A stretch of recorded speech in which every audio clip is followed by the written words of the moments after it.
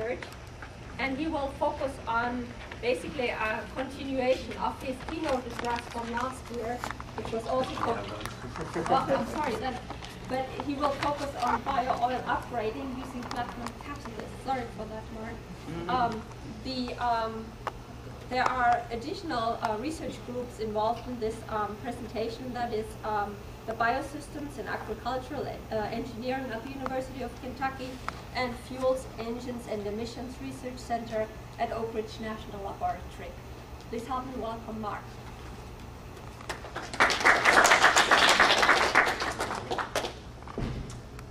Thank you, Ushi. So today I'd like to say a few words about some very recent activities concerning bio-oil upgrading. And I realise that I'm always standing between you and coffee, so I'll try not to detain you for too long. Well, biomass can be converted into fuels and chemicals by a variety of processes. Fermentation is an obvious example that has been much in the news lately. But additionally, there are direct thermochemical conversion processes, which can be broadly grouped into three categories, namely fast pyrolysis, high-pressure liquefaction, and also solvolysis, the latter also being referred to as hydrothermal upgrading.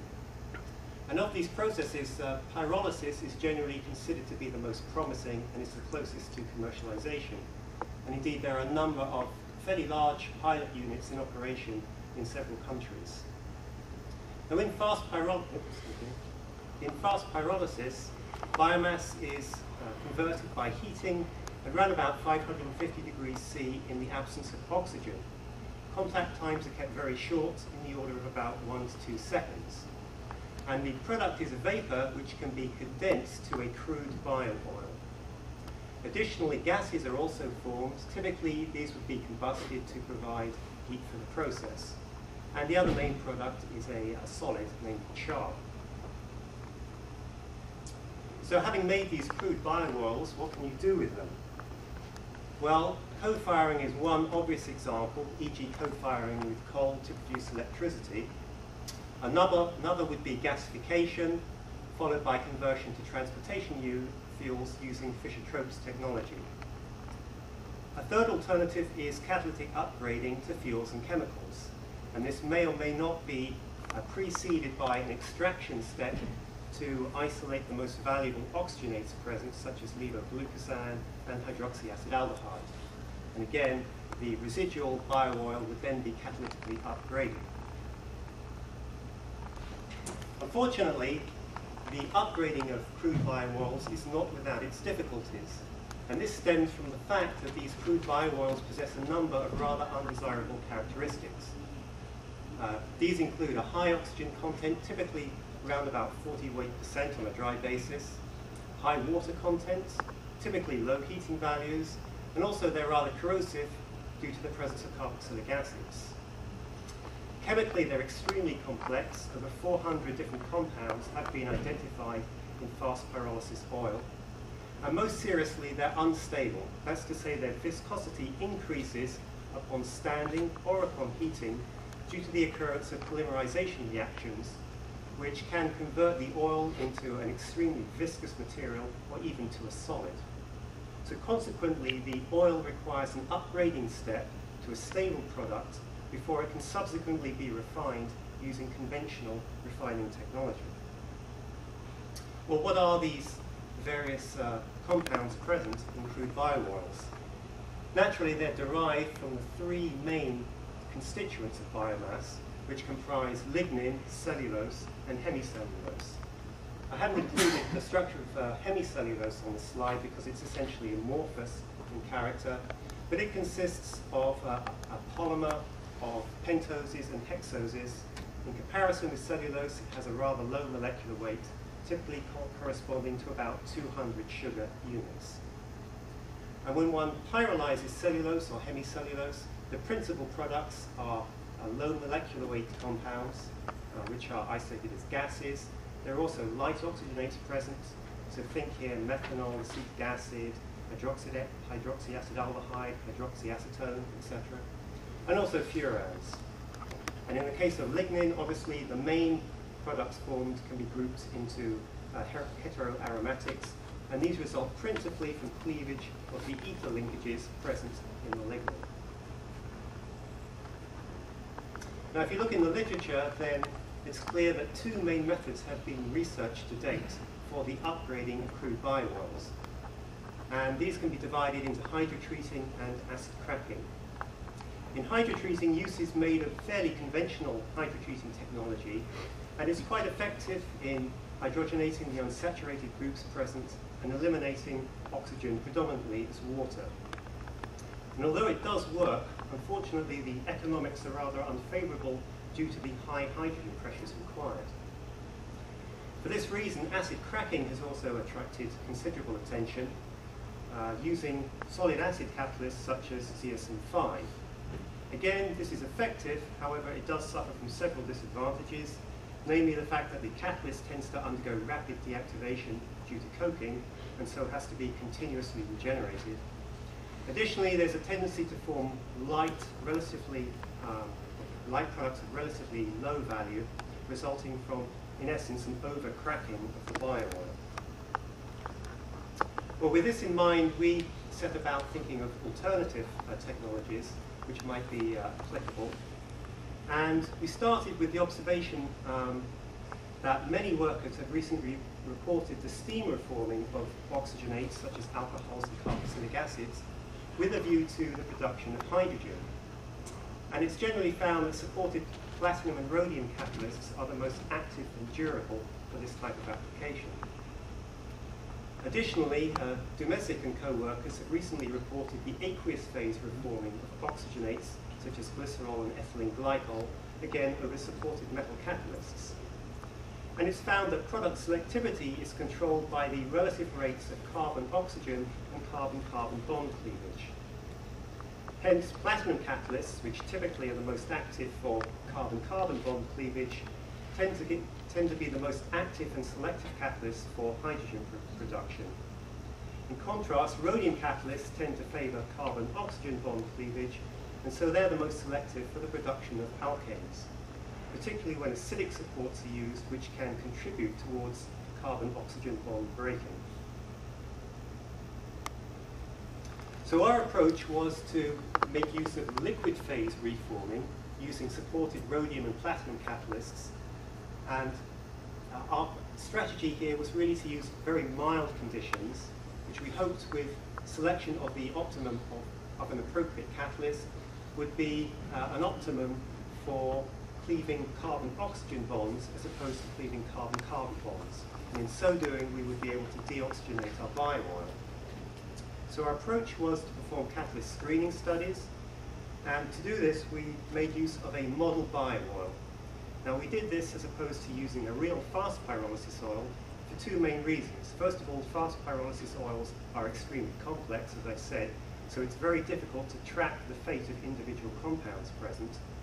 And secondly, the composition of fast pyrolysis oils tends to be rather variable from batch to batch. And that's obviously would cause considerable problems in this type of a study. So we made use of a model oil which consists of a mixture of 10 components, which are really representative of the most reactive functional groups typically present in pyrolysis oils. And here you see some of the components, the structures of which you may be a little less familiar with than in some others. I should also mention that subsequent studies have been conducted using a fast pyrolysis oil. However, those studies are ongoing, so I'm not going to talk about them today. So here you see in detail the composition of our model bio-oil. Essentially what we have here are a series of oxygenates, which will be typical decomposition products obtained from cellulose and hemicellulose. And additionally, we have two aromatic compounds, which will be typical degradation products obtained from lignin. In total, the organics comprise 80% of the oil, and additionally, we have 20% water present. The reactions were performed in a stirred autoclave at 350 degrees C. Before each run, the reactor was flushed with nitrogen, and then it was operated under autogenous pressure. In addition to obtaining liquids, we also make gases and solids, and these were analyzed using the methods shown. Here you see a photo of a typical upgraded oil. You can see that we have a reasonably mobile oil phase, and additionally there's a separate aqueous phase. So here are some results for experiments performed using a series of supported platinum catalysts. And what I'm doing here is plotting the weight percent of oxygen in the upgraded oil for the different catalysts tested. You can see that in our initial oil we have about 44 weight percent oxygen present, and for our best catalyst, which is platinum on alumina, we have a final oxygen content of around 5 weight percent. So clearly these platinum catalysts are fairly efficient. I should mention that in all cases we were using a platinum loading of 1 weight percent. Well, whilst platinum catalysts were found to afford relatively mobile oil phases, in contrast, rhodium catalysts, somewhat to our surprise, gave mainly a solid product, and this was found to consist of a mixture of char and a heavy oil. And since we were really interested in forming liquid products, we've concentrated the rest of the work on the platinum catalysts. I should also emphasize that we do form solids and gases as products using these platinum catalysts. Here you can see the composition of our initial oil containing 32 weight percent of, in this case 32 grams of organics and 8 grams of water, so we have a total charge of 40 grams. And for our platinum on alumina catalyst, which you may recall was the best catalyst, we have an oil yield of roughly 6 grams. Now I should point out that the theoretical maximum oil yield, assuming that oxygen is rejected as CO2, is 12.5 grams. So we're at about half the maximum theoretical yield of oil. But you'll also notice that our mass balances are far from stellar. Typically we're at around about 80 to 85%. And the reason for this is that at the end of the reaction, naturally enough, we have to separate the oil and the water phases from the solids present, and during this separation you do lose a certain amount of the aqueous and oil phases. So that's why our mass balances aren't particularly good, and why in some cases our yields of oil and aqueous phases also aren't particularly good. With respect to the composition of the gases formed, it turns out that most of the catalysts give a fairly uniform composition. If, for example, we look at the platinum on alumina, you'll see that hydrogen and methane are being generated. There's no CO present, which is perhaps not too surprising. These are all fairly good low temperature shift catalysts, so if we were rejecting oxygen and CO, it would presumably be shifted to hydrogen and CO2. CO2 is of course the major product formed as expected, and additionally we form small amounts of alkanes in the C2 to C6 range, although these yields are really very modest. What would these oils look like if we were to distill them? Well, we performed simulated distillation chromatography. You can see that for our initial oil, we have components boiling in the naphtha and kerosene ranges. And upon upgrading, we obtain, again, fairly light oils. So we have the naphtha and kerosene components as dominant components present. Additionally, we do form some species which are boiling in the distillate and heavy gas oil ranges. Nonetheless, one would characterize these as light oils. Given that the platinum on alumina catalyst was the most promising, we performed a number of additional experiments. This just shows you that the repeatability of the experiments was, generally speaking, good. If one increases the reaction time from 2 hours to 4 hours, then one can actually further decrease the oxygen content of the upgraded oil down to a value of about 3 weight percent. So this from 44% for our initial oil. We also performed some runs without water present, and you can see that when we do this, the residual oxygen content is actually higher. So clearly the presence of excess water is beneficial for the upgrading, and this implicates the occurrence of reforming reactions. We also have to contend with thermal reactions which are occurring, specifically thermal cracking. This shows you the results of GCMS analysis on an upgraded oil which was performed without any catalyst present. So we're using our standard conditions, and we're only observing the occurrence of thermal reactions here. You can see that we do have some of our starting materials present, namely guaiacol. We also have vanillin here, though it's apparent that most of our vanillin has reacted. And we observe principally alkylated phenols and cresols as the reaction products, and additionally benzene diol. So it's clear that there's quite a lot of thermal chemistry occurring here in the form of alkylation, dealkylation reactions, disproportionation, and also hydrolysis. I should mention that there was also a separate aqueous phase obtained, which contains some of the light oxygenates in the starting oil, as well as certain phenolic products. So what does the upgraded oil look like? Well, again, here you see the GCMS analysis for the oil obtained with the platinum or alumina catalyst. And now we have mainly non-heteroatom aromatics as the products. It's also apparent that there is a certain degree of hydrogenation of the aromatic ring occurring. So for example, we have ethyl benzene here. We also have ethyl cyclohexane. Here we have biphenyl. We also have cyclohexylbenzene resulting from hydrogenation of one of the aromatic rings in the biphenyl. Additionally, we do have some oxygenates. These are mainly alkylated phenols, as in the case of 2-methylphenol. Here I've summarized some of the thermal and catalyzed reactions that we think are occurring. These would include decarbonylation of the vanillin to afford glycol. It's clear that alkylation reactions are also occurring, possibly also disproportionation, which is a well-known reaction for aromatics at high temperatures. Also hydrolysis, which in the case of glycol would afford the observed benzene diol. And then as far as catalyzed reactions are concerned, an obvious candidate is hydrogenolysis, which in the case of glycol would afford phenol, and of course this might react further to afford benzene. And of course hydrogenation to afford cyclohexanes. So to conclude, we found that platinum catalyst shows significant activity for the deoxygenation of a model bio-oil. Oxygen appears to be rejected principally as CO2, but presumably also as water. And hydrogen is formed via reforming, although possibly also by the water-gas shift reaction. And using platinum on alumina, it's possible to achieve very deep deoxygenation levels. That's to say, over 90% of the oxygen can be removed. The principal products are alkylated aromatics, and simulated distillation shows that the oil products can be classified as light oils. And on this slide, I've attempted to put these various observations together in a simplified reaction scheme. What we think is happening is that the light oxygenates are being principally reformed to hydrogen and CO2. Now, presumably some CO bond cleavage is also occurring, because we do observe the formation of alkanes, albeit in modest yield.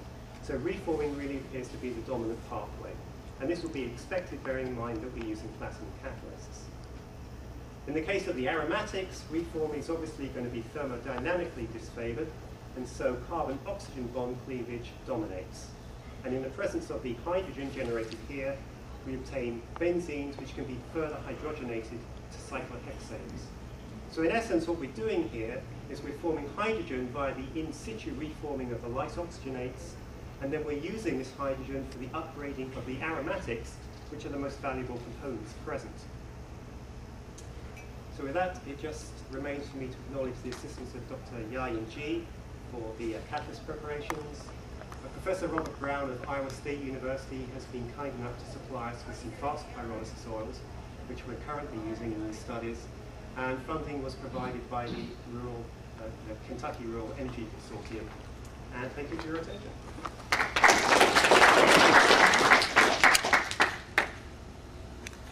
Thank you. Are there any questions for Mark Crocker at this time?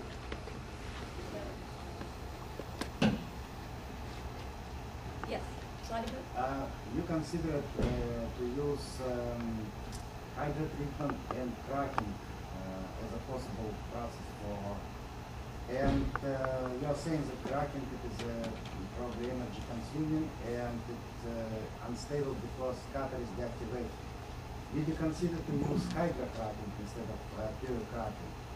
Because in case of hydrocracking, this reaction actually exothermic, which is moderate exothermic, and plus you can actually suppress coke formation and increase possible duration of your process. Right. Well, under hydrotreating, hydrocracking would also fall. So I mean, people have looked at different options as far as hydrotreating is concerned over sort of typical sulfide catalysts as well as sort of typical hydrocracking catalysts. Yeah, it does work, but again, you need fairly significant amounts of hydrogen and But you don't need pressure in this case. no. But the overall economics are rather unfavorable. It's not uncommercial. Any other questions?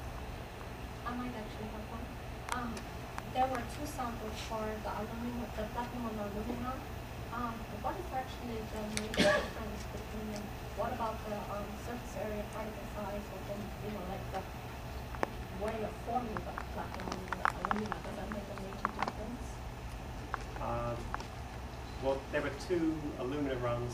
That was the same catalyst run for 2 hours or 4 hours. Okay.